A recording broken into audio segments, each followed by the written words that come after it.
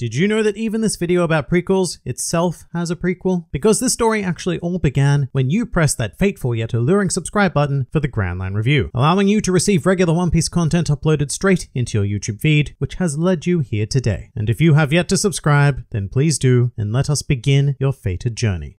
Hello and welcome to the GrandLineReview, your source for everything One Piece, and today we're going to be getting into a slightly obscure topic compared to what we normally cover, but with One Piece approaching its quote-unquote end game, and pretty much guaranteed to end at some point, I'd say this decade, I would like to take a moment to discuss the future. Well, the future primarily from the perspective of the past, that is. Because once One Piece is over, it would be foolish to think that this would be the end of the highest selling manga of all time, and whether or not Oda himself is involved in future projects, I would wager that we are most certainly going to be getting more of it in some form, given that it is practically an excuse to print money. And one of the greatest money-generating schemes that I could think of is to publish a series of One Piece prequels. And today I'm going to be discussing the prequel stories that I think we absolutely need. Now, to be clear, these prequels don't have to be anywhere near as long as One Piece itself. In fact, that's probably impossible. So I'm mostly talking about fairly short-run stuff, ranging from a handful of chapters, maybe even one chapter, to at most maybe a run of about a year, depending on what we're talking about. But let's get straight into it with one of the prequels that I would most like to see, which ideally would be centered around the Roger Pirates. Now, without going into manga spoilers, that journey, which you know is finally getting a bit of attention after decades of publication, but I don't think that we are ever going to have a solid chunk of story with the crew during the run of One Piece. And I believe that that's largely because we're not going to delve that far into the detail of any one character or group that is not the Straw Hats. The big thing about One Piece is that this is the story of the Straw Hat Pirates, so that's the group that we get to enjoy in all of their glorious detail and subtleties. Whereas other groups like the Roger Pirates, yeah, we'll see a bit of them here and there, but their stories are mainly going to remain mysterious except for their major events. But that's less my interest. What I really want is to explore the Roger Pirates on a level that we get to see the Straw Hats. I want to see them on a mundane quest where they're just having fun and probably beating some sort of bad guy at the end, maybe. It doesn't need to be world-shaking, oh my god, Pirate King, Poneglyph, history stuff. In fact, it should be just the opposite. You know, a short story about Roger's early days, like whatever his equivalent of the East Blue saga was. Like, we know that Roger was born in East Blue, so why not give us maybe 50 chapters of him starting his adventure in the old world? And you could have a bunch of cameo appearances, like have him visit Kokoyashi Village or whatnot, and then end the entire story with him setting sail into the Grand Line, along with however many crew members that he had gathered by then, sort of mirroring how the Straw Hats first began their journey into the Grand Line. That, or just straight up give us more of the Roger Pirates in their prime, and maybe focus on some of the more mysterious members of the crew, like Seagull, because I would pay any amount of money available to me to see a mini-series with these guys. They're all just so captivating, but of course, they're certainly not the only ones that could command their own prequel series. And next, I'd like to present the idea of a series focusing on the exploits of one Monkey D. Garp, because the more I learn about the history of this man, the more I think he really demands his own series as a protagonist. Putting Roger aside for now, Garp is probably the most legendary figure in this world, and it would be so cool to see his journey enlisting in the Marines and following his career working his way up the ranks and developing close relationships with characters like Sengoku and Suru. And I just know that any up-to-date manga readers will feel the exact same way after a certain chapter, because after that I honestly feel like one of the most unfortunate aspects of One Piece is that we will never get to truly see figures like Garp acting in their prime, rather we'll just receive scattered panels here and there, which is a very effective device, and all the praise in the world to Oda for managing to hype up these characters, but man do I crave more of them, especially Garp, because his strongest stuff all has to do with his time with the Marines, whereas most of what we know of Garp is how terrible a grandfather he is. So take all of that away in the prequel, and you will have one incredibly phenomenal character to follow throughout the world. Alright, next up I'm going to throw out something maybe a bit left field and suggest a Gecko Moria prequel. And this might have a lot of you sighing, but really if something like this was ever announced, then I would be beyond hyped. Moria is a tragic character to me, both in terms of his actual story and in terms of his betrayal. He's one of my least favorite characters in the series because I don't particularly identify with his philosophy on becoming the Pirate King without doing anything whatsoever. However, I am infinitely intrigued by what drove him to that state. Because Moria wasn't always a gigantic sack of crap with minimal ambition. In fact, he was once a fiercely driven pirate and at one time even considered a rival of Kaido. That is the Gecko Moria I want to see. The young, full of dreams go-getter who, along with many other world figures, took this age by the balls following the death of Roger and even made it into the New World. But of course, this is a series that could only ever end tragically, with Moria's inevitable defeat at the hands of Kaido, as well as the death of his crew. But I do think something like this would really help to put a new perspective on Moria in One Piece as well. Because even though, yes, we do know his past in theory, I still can't really bring myself to care about Moria. I think that we are getting the worst possible incarnation of him in One Piece, and there is just so much much potential with this character that sadly may never be realized in the run of this main story. So prequel him up. Moving on, let's briefly discuss what would be an obvious fan favorite with the Ace prequel. Now the thing about this one is that we kind of already have an Ace prequel with the novels that came out detailing his early adventures, like meeting Master Juice, finding the Marimaro no Mi, and starting the Spade Pirates. And it's a fun story, one that I think would work really well if it were adapted into a couple of chapters of manga as well, so that we could really take advantage of the One Piece aesthetic atmosphere. Other than that though, I'm not actually sure how much you could do with Ace. He's probably the one character in this video who we've explored fairly thoroughly in One Piece, but at the same time, if this whole prequel manga idea ever properly took off, then he would be pretty much guaranteed to be at the top of that list, maybe alongside Sabo as well. In fact, it would be really hard to deny the possibility, nay inevitability, of a Sabo prequel as well. I guess it would detail his time with the Revolutionary Army prior to regaining his memories. You know, stuff like training with Dragon, hanging out with Koala and bestest pal Hack, going on some initial missions and all that good stuff that we can't really know about at the moment because the organization is still deliberately unexplored for the sake of profound mystery. I will say it's definitely not the story I'd be most excited for because I feel quite neutrally about Sabo in general. However, I would still be very interested to follow something like this because One Piece is my drug and I always need more. So just hook it straight into my veins. As for something I would be much more keen for though, can I interest anybody in the adventures of a young Sir Crocodile? Just like Gecko Moria, we'd be taking Crocodile prior to him having his hopes and dreams crushed, and you know, come to think of it, maybe this could just be an entire miniseries. The rise and fall of famous pirates, chronicling each of their journeys to despair. But Crocodile would be a pretty great one because he's such a solid figure in the series that has connections all over the place. One of which is with Ivankov, who allegedly knows a tantalizing secret regarding our Crocoboy, but it also might be able to show how he got his scar during his fight with Whitebeard. But keeping things in the realm of the warlords, what say you all to a prequel featuring the world's greatest swordsman, Dracul Mihawk? Provided we don't see much more of his history in One Piece himself, I think it would be incredible to watch his rise to becoming the world's greatest swordsman, including some duels with Shanks. And you know what? This is actually probably one of the very few stories I've mentioned that could actually end on a happy note. Weird to think about, but Mihawk is one of the very few characters in the series who seems to have set out to do something and actually achieved it. Good on him.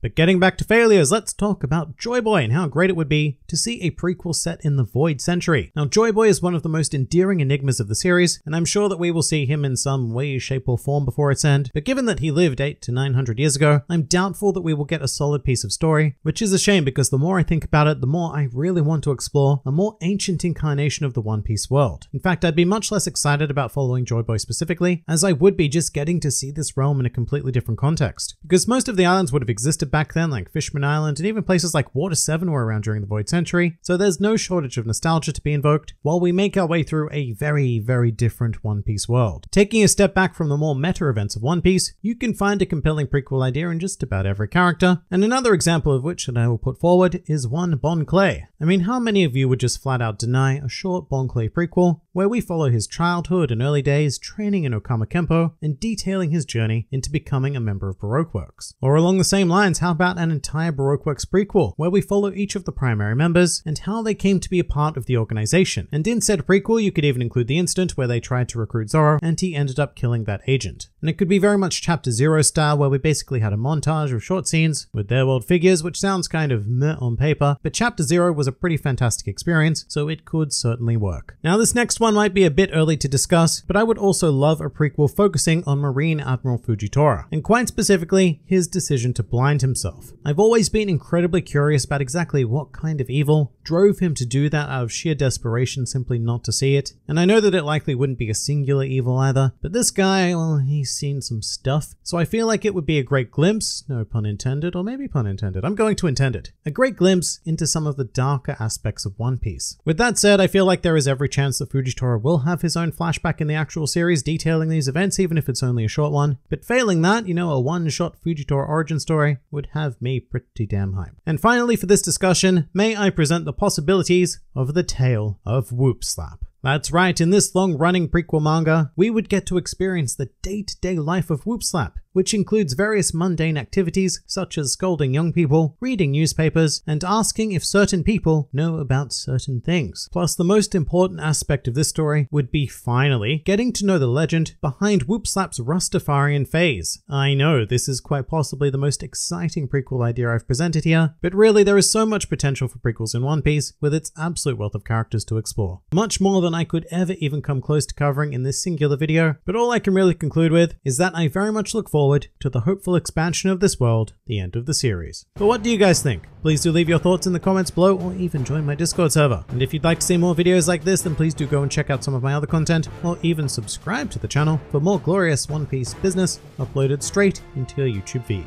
But for now, this has been the GrandLineReview, and I'll see you next time.